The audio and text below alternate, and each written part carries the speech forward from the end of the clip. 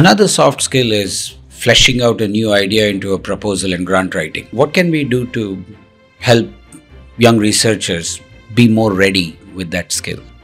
Asking hard questions. So what is a hard question? What do I mean by question? A question which is important and impactful.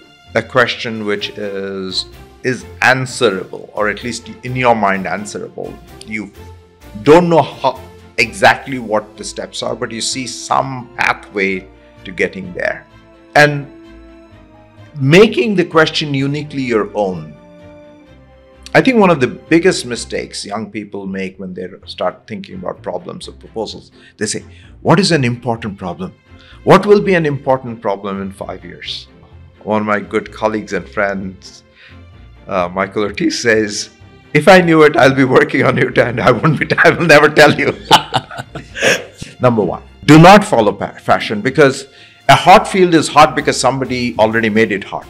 Okay. And you will be a follower, you will not be the leader in that field. By the time you jump into the hot field, that field will no longer be hot, and you kind of rev into that hot field. That field will not be hot anymore. I think you have to be cognizant.